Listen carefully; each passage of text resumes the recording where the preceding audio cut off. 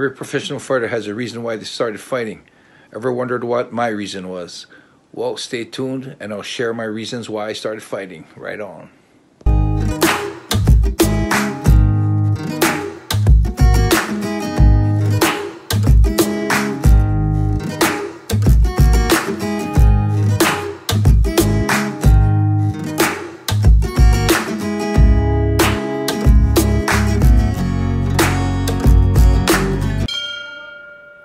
What's up, everybody, and welcome to the Yamatodamashii podcast. My name is James, and I'm joined by the man himself, Mr. Enson Inoue. Today, we're going to be talking about what actually brought Enson into fighting. So, Enson, I'm going to leave it over to you. What kind of brought you into, what stirred your interest into actually getting into training initially? Well, my parents and my brother was into the martial arts. They were doing karate. My grandfather was actually a karate instructor. So my family was kind of into it, but I don't know. I guess I was more of a passive kid. Wasn't really into it. And I actually started wanting to get into it later on in life. Actually, my first experience with karate was when I was, I don't know, I think I was about 7 or 8. And I decided to, my mom was a brown belt, Egan was a brown belt, my grandpa was a black belt, and I just figured maybe I'd go into that to try it out. So when I tried it out, and I remember very, very specifically, I had a teacher named Daryl Lee, and he was teaching karate in the town that I lived. And I remember going to the class, and it must have been like the 2nd or 3rd class I went to. He had us get into our karate stance, and it's supposed to be like you have to have your legs in the right place so it's a sturdy stance, so that if the teacher comes around and tries to lightly sweep you, you should be able to hold your ground. And that day when he came around, he kicked my leg, and he kicked my leg out of me, and I fell on my ass. And I was just so embarrassed. I got up and ran out of the gym. And I remember this real specifically because when I went to the gym and I went downstairs to call my parents, I'm done with this shit. I wanted my mom then to pick me up. I remember going downstairs and the payphones, I couldn't reach the payphones to put the money in the payphones. So I was that little. I had to ask a construction worker to call for me or put in the money for me. Right. And then when I called, I just told my parents to come pick me up. So that was my first experience in martial arts. And I didn't touch martial arts for a while after that. The reason why I started training again in martial arts is because in Hawaii, there's a lot of street fights. So back in the day, there wasn't much guns. If anything, the worst thing would happen was a knife. But it was pretty you solve your problems stepping outside. So that was a whole thing, like, oh, let's take it outside. Right. And was there any particular story that sort of springs to mind about street fights? Was there any one that sort of stands out to you? Well, when we're in intermediate school, there was when the intermediate schools merged. So my elementary school was in my town, so it was everyone from our town, and the intermediate schools would mix 3 different towns together. And one of the towns that was mixed together with us was this town called Papakalea, where it had all the Hawaiians and the bigger people. So we went there, we got our lunch taken away, and I remember there was a group of guys, Billy Keka, Puna, and Avis. Those 3 guys were like notorious for picking on people. And there was so many days when I would, in school, they take the money, take my lunch monies and stuff. And I remember standing up to them. And I can't really specifically say there was a certain fight, but it was always just, we always faced up. They're always walking through the class, the hallways. And when they see me walking by, they come out of the class and try to pick a fight. And we face up and someone would come and break it up. So it was continuously stuff like that with them. So, for me, if somebody cuts you off in the road, get out of the car, there's a lot of times you get into a fist fight. So it was something that I wanted to do, is to protect myself. Yeah, no, it makes sense to do, especially when you're in that environment, right? You need to be prepared. So given you had that sort of mindset as a child, what got you brought back to the martial arts then? Because you obviously, when you're younger, it wasn't for you. You then start getting into a bit more street fights. That is that what you're saying? Then that's kind of what sort of made Yeah. you feel like you need to protect yourself. Yeah. So my whole mission was to protect myself. So of course, as you know, there's a lot of martial arts out there. Mhm. There's a whole bunch of them. So I was on the quest when I think it was in high school already. I was in the quest of finding the martial art that would be you'd be able to use it on the street right away. So I tried a lot of different martial arts. I tried Aikido, and Aikido was you work with the opponent's energy. Mhm. So when he gives, you take. When he takes, you give. So there's that flow of harmonizing your energy with your opponent. And I remember my Aikido teacher. I was talking to my Aikido teacher and asking him, and damn, it's so hard to you don't know what type of energy they're coming at you. You don't what kind of force they're coming at. So how do you harmonize it? And he even told me something like, you have to train many, many years to learn that. And I'm thinking, oh, and I also approached him with, like, even if I fight the same person 10 times, it's 10 different energies. Mm-hmm. I mean, how the hell do you actually learn to match that? He goes, well, some of the masters train 60 years to learn that. I'm thinking to myself, 60 freaking years. I'm thinking of defending myself next weekend. So, for me, Aikido was pretty much out. I tried Taekwondo. Taekwondo is really good, but, Taekwondo requires space. Well, a lot of high kicks, a lot of spinning kicks. If you're fighting in a library, there's not going to have room for that. So Taekwondo, I did like, the way they executed the side kick. I like the way they emphasized flexibility. But as far as applicable on the streets, there was very little. I also tried, I found Muay Thai. There was this guy teaching in Hawaii that was teaching for free at a park every Thursday night. So I would join them. I really like Muay Thai. Yeah. A friend of mine introduced me to Wing Chun. And I like the sticky hands on Wing Chun. So, I was kind of putting things together like, okay, when we're far away, Muay Thai would be good. And once we make contact, Wing Chun, Jet Kundo would be good. Sticky hands of flowing. And, for me back in the day, it was all about, knocking the guy out, punching him in the face, that kind of thing. Jiu-Jitsu actually opened everyone's eyes to what street fighting is really about. So, I was doing, I was doing more Wing Chun and Muay Thai. And one day in college, I came across a Brazilian guy with a TV with a video playing. And he was playing this video called Gracie Jiu-Jitsu in action. And I stood there and watched it, and wow, it wasn't like those, those nice little round kicks you see in Taekwondo, or it was really messy. It was like real ugly street fighting, positioning and pounding on the ground. So when I saw that, I was kind of like, wow, this is interesting. And I stood there for like 40 minutes, I think, just watching all the Gracie practitioners would win pretty handedly. And then they fought karate guys, and once they got up to the ground, those guys were a fish out of water. And still, I wasn't impressed to a level that I was convinced, because in Hawaii, we believed that the bigger guy was a stronger guy. So if you're fighting somebody or you're going to get into a fight, the bigger guy's supposed to win, pretty much. Mm-hmm. So what really convinced me was the last fight on that tape was Rickson against Zulu. Right, and yeah. Zulu was huge. Zulu was huge. And I'm standing there watching this and, okay, I don't care how good the technique is. This black guy is way bigger. And they're promoting it, Gracie Jiu-Jitsu. I'm thinking, don't tell me this little guy's going to beat this black guy. So I'm watching that, and, it seemed like it was a kind of a drawn-out fight. And then Rickson eventually takes his back and chokes him out cold. And right there, when I saw it, I was sold, man. And that's when I signed up for the class and went down to the Gracie Jiu-Jitsu. So my whole thing was about defending myself on the streets. Yeah.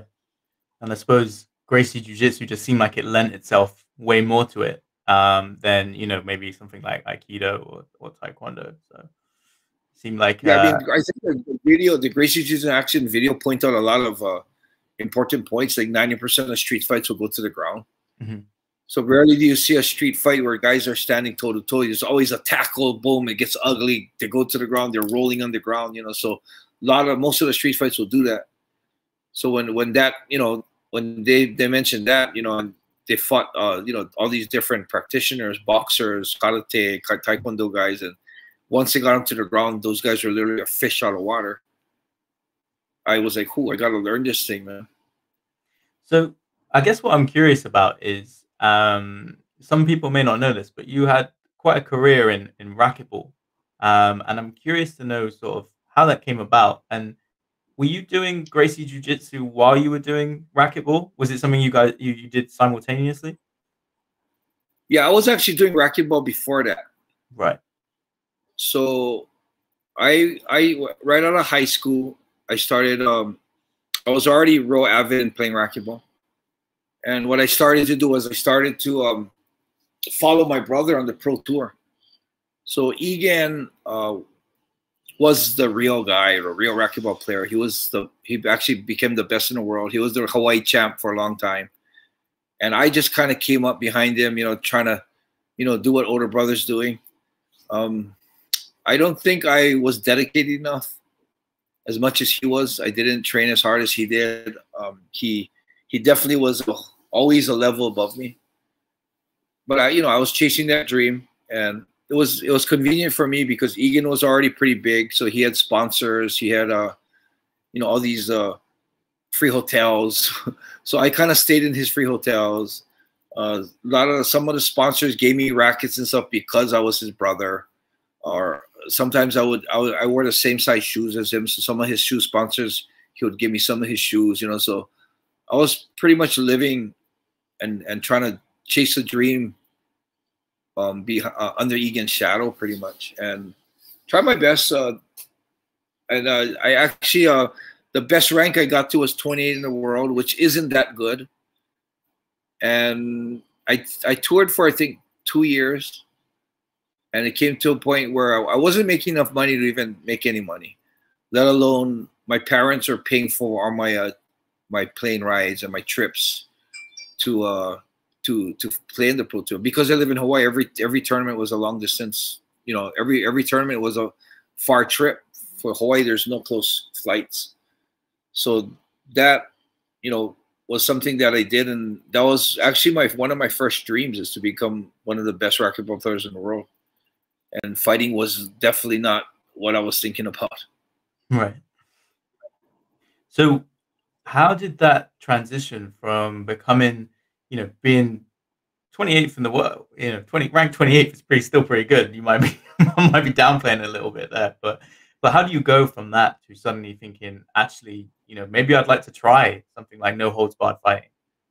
Well, what actually happened with that is being 28 in the world when racquetball was a sport that wasn't really striving too good because the ball was too fast, so they couldn't get it televised. So the pro tour actually was going really bad. They used to have about 12 to 14 tournaments a year, and it dwindled down to like 6 tournaments a year. And it was like to a point where they were not even having tournaments. So some of the clubs that wasn't running tournaments would invite, you know, like top 4 players to play in a little tournament for the hometown fans. And of course, when you got 1 through 27 not having a job, they're never going to look at 28 and invite him over to do that. So with 6 tournaments, only 6 tournaments, there's nothing else to do. I mean, I really had to sit back and figure out what I wanted to do. And so what I did was, the reason how I got the transition into fighting was because when I retired racquetball, went back to school, and that story I told you about the Brazilian guy had a TV set up at the campus. He was advertising a non-credit course called Gracie Jiu-Jitsu. And so because I retired from racquetball and went back to school, I stumbled onto Gracie Jiu-Jitsu. Okay. So that's how the transition from racquetball to martial arts actually happened. And you know, from there, I got head over heels into Gracie Jiu-Jitsu every single day. I mean, that's all I lived, Gracie Jiu-Jitsu. and that was my whole thing. Now my whole shift moves to I want to become a good. I don't remember always thinking I want to get a black belt, because to me, I guess I just started, and a black belt was an unattainable goal that was far, far, far away. Mhm. So I don't think ever that was ever in my mind to become a black belt in jiu-jitsu. I think it was just to get good as good as I can. And I trained a lot of jiu-jitsu, and it was funny how my move to Japan was not from martial arts. It was actually from racquetball. Egan was still one of the top pros in the world, so he was really busy on the tour and still being invited to tournaments or invited to like exhibition matches. And previous year before that, he went to Japan and played in Japan, and he won the Japan Open. So he was invited to come back the following year. They were really excited to have Egan back because he was like a big celebrity there to them. And because of his obligations to the pro tour, he couldn't. So they're looking like, oh, everyone was looking forward to seeing Egan come up, and they had this thing like, oh, wait, Egan can't. What about his brother Enson? So I was like second choice, like, hey, why don't you come up and play? And for me, I mean, I have Japanese blood, but Japan was a foreign place to me. We had the image in Hawaii that Japanese girl had crooked teeth, hair on their legs. You know, it was like, ugh. And then they spoke a whole different language, so we really couldn't relate to the people that they were. Right. So it wasn't like I liked Japan at all. I just thought, wow, free trip. And bottom line, I am Japanese roots. Can go to the country of my roots, see it for free, you know, check it out, and, you know, go to play a racquetball tournament. And that's what actually made me accept the offer to go play in Japan. And what is that, 34 years later? Yeah. Oh, shit. How, is it 34 years? I mean, no. 30 years later. Okay. 30 years later, I'm still here. Just as a bit of an offshoot, just while we're talking about Japan, what was your first impressions of going to Japan? Because obviously you probably had like a few ideas of some things given like your grandparents and your family. Being a Japanese American, your parents and my great grandparents were Japanese. And then it goes down the generations. So we had a lot of customs that the Japanese have that we kept in the household. So as far as that type of culture shock, there was a very little, but just the whole place, the people, the trains, the hustle and bustle, the cleanliness of the country, the mannerisms of the people. It was a lot of things that really like kind of caught me off guard. Yeah. And you know what actually caught me off guard the most is the fact that I wasn't considered Japanese. Because in Hawaii, they call Hawaii a melting pot of America. There's every single race in there. You know, you can draw a circle around a mile radius, and you'll have like every single race in there. You have some Japanese guys, you have some Chinese guys, you have some Filipinos, you have some Hawaiians. You know, you have Caucasians, you have all the mix in there. Yeah. So like it's just such a mix up. So when we're walking around as kids, when people used to ask us our nationality, it wasn't American, it was Japanese. The Filipino guy with an American passport, what nationality are you? It's a Japanese, Filipino. Mm-hmm. So we considered ourselves what our ethnic background was. Mm-hmm. So that was the biggest shock to me when I came to Japan. I'm thinking I'm Japanese, and the Japanese people looked at me and said, "No, you're not. You're a foreigner." Right. And that was a big shock to me. I couldn't stay in the country longer than 3 months unless I got a sponsor and a visa from that person. I couldn't buy a car with my name on it at the time. If you buy a house, you couldn't own more than 50% of the house. There's a lot of stuff in Japan that you can look at it as prejudice, and you could also look at it that they just really protect their own people. Yeah. So that was really shocking for me. That was the biggest thing in Japan when I moved here was, holy shit, I'm not Japanese. Yeah, there's a lot to get your head around. I know just from going myself, and there was a huge bit of a culture shock for me, but also just little things like so much paperwork. Yeah, oh yeah, there's a lot of paperwork to stay in Japan. Even till today, Yeah. 30 years later, I'm still filling out papers once a year Yeah. to stay in the country. If you guys haven't seen it, check out Enson's recent video. What was it? 5 times to get your documents checked just to get back in the country. Well, that's because of COVID. Yeah. Yeah, so yeah, a lot of paperwork in Japan. Yeah, but I'll tell you what, even with COVID here in the UK, people are just walking straight over the border. So Japan's strict, but hey, you gotta do what you gotta do. So just getting back, just to sort of finalize just what we were talking about earlier. So you come to Japan, you get a bit of a flavor of the country. You do like the racquetball tournaments. So how do you come to the decision that, hey, maybe I should try out a professional fight? Well, I was actually just playing racquetball, and a big thing with me that's important to understand is when I was in sports, I was always amazed at the fact that you could practice a shot or a pitch or a racquetball shot for hours and hours every day. And then when you get into the tournament, just because there's people watching, there's a referee, there's the spotlight's on, the nerves go up. And a shot that I could hit like 90% of the time, all of a sudden the percentage dropped to like 30%, 50%, depending on how well my movement was that day. So I was always impressed with the fact that in order to execute what you've practiced, you have to be able to control your nerves. You have to be able to calm yourself, not get too nervous, not get too excited. And I was on that mission in sports to continuously try to calm myself enough that I could be the same Enson that's in the practice court.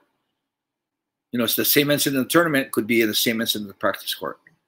And I felt, for even I played a lot of baseball. You're hitting batting practice, you can hit way better than you can in the game because you can see the same pitch coming, but because you're a little tight, you're a little slow, timing's a little off, bat comes around a little too late. You can't hit the solid line drives that you could during batting practice. So for me, I felt that it was like a mission always to try and be the same person you can in practice. And what actually made a little shift in my thinking was when I was a little kid, I saw a movie that the guy was driving with his family in a car, and his car went over the cliff. It rolled over, and then it ended up like upside down. He got out of the car, and the car was on fire. And because he was panicking, he couldn't open the door. And when I saw that, it was real funny because it had a little light bulb that linked to the sports. Like, wow, that's just like sports. He could open the car every day, and even if if he's in a regular situation and he's approached with an upside down car and they tell him to open the door, he'd probably be able to open it. But the only reason why he couldn't open the car door is because he was panicking, and because of that, his family died. And so when I saw that, I thought, wow, that's just like sports. You can do something in practice, but because you're nervous or the spotlight's on you, all of a sudden you can't be the same person. You can't do the things that you normally could do. So I felt that it was, controlling your emotions, being able to control your nerves. So for me, it was about, my goal in sports was always to try and become that same person that's in practice. And I felt I did pretty good. I mean, I never got to that point in racquetball where if I could hit a shot 9 out of 10 times, I never felt confident I could do it in the tournament 9 out of 10 times. The percentage would always drop, but the percentage actually came to a point where it wasn't too bad. And, as I'm training Gracie Jiu-Jitsu, I remember there's a year, 1994, when Rickson fought in Japan. I was already in Japan playing racquetball, trying to teach English and play racquetball at the same time. And I was invited by Rickson to go watch the fight. He gave me some tickets to come. And I remember watching that fight. He was fighting. I remember he was fighting this guy, David Luvecki. and he's huge. This guy was huge, and he's not just a big guy. He was a disciplined professional martial artist. So for me, you know, Rickson was a personal friend, so I was kind of worried about how he'd do. And when Rickson won, I remember losing control of myself, jumping up on the seat, screaming, and like I caught myself like, "Oh, this is not you. You don't do that. You kind of sit quietly and maybe make a fist and say, yes, he won," you know, but I was out of control. And I realized that it was because I couldn't control my emotions. And then that lit another light bulb in me, thinking that, holy shit, if I'm watching a friend fight in the ring and I can't control myself, can you imagine how it would be if I was the one in the ring? So from there, everything shifted to finding a ring to get into. I didn't carry. I just wanted, you know, that fighting is a whole different sport. You know, basketball. What's the objective of basketball? Of course, there's elbows. You get sticks sometimes. You know, offensive fouls. Sometimes you get run over by the player with the ball. You know, but the objective of the sport is to put the ball through the hoop. Football is pretty aggressive. You get stick. You get a clothesline. Some people break their necks. But the objective of the sport is to get the ball across the line. You know, so no matter, you know, how hardcore the sport is and how dangerous and you know, you say contact sports, the objective is never to hurt your opponent. So, you know, when you got fighting, I guess maybe because, you know, if I was watching Rickson play a racquetball tournament, or I watch Egan play a lot of racquetball tournaments, I'm nervous, but never to that point where I lose control.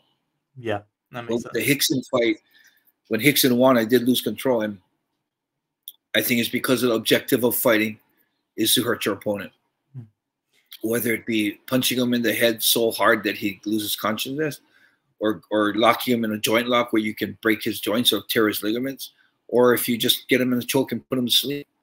So, you know, that's fighting is a whole different thing, and so it brings that like anxiety. So I felt, man, if I can learn to control this, or even if I can just get in there in one time to experience that anxiety, I just thought that I would be able to, you know, next, if in a life in this situation, if I'm in that situation where I have to save somebody, I felt that I could be more level-headed than I would be if I didn't have this first experience. So for me, it was, I never thought of getting into the ring more than once. I just thought one time, get that experience on controlling the anxiety, whether I control it or not, just getting that experience once, I felt it would better prepare me.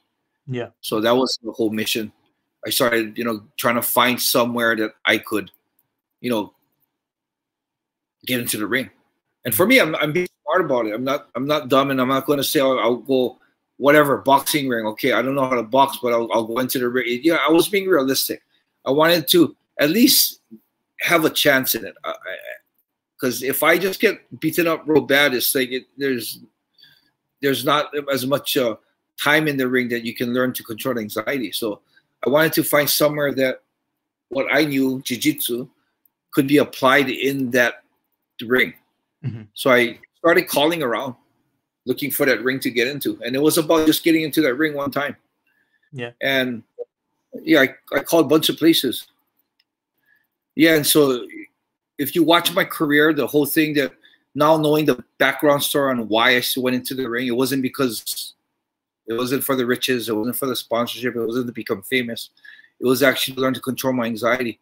And what's interesting about that whole thing is through my whole career, I've kept that objective.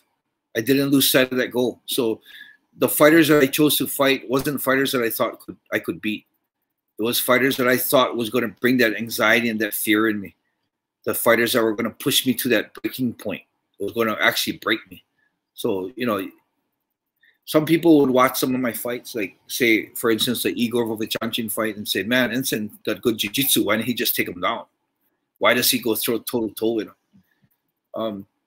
You know, the whole reason why I started fighting, it just explains that I stood focused on that objective, and throughout my whole career, I did the same. I did that. I chased that objective. Like Igor, man. I mean, if you're gonna have anxiety fighting Igor, where would the anxiety be? Taking him on the ground and getting on top and using your jiu-jitsu? I don't know. What is Igor? Igor's most feared element is his punching power. So for me, I felt, as you know, call me stupid, call me a little radical or too dangerous. Call me what you want, but my objective was to stand in the place that would create the most anxiety. And for Igor, it was standing toe to toe, throwing blow for blow for him. So, my whole career was that I kept focused on. So the fighters I picked, the way I fought, if you know the story on the background on why I fought, you'll probably understand it more. Yeah, and we'll break that down in future episodes about what made you choose some of those fighters. But I've always felt that like that was always evident in your career, even from the debut, which we'll get into next time. There was no amateur fight, so you went straight into a professional level. So, but yeah, we'll break that down in the next couple of episodes, and I'm hope people will look forward to hearing some more.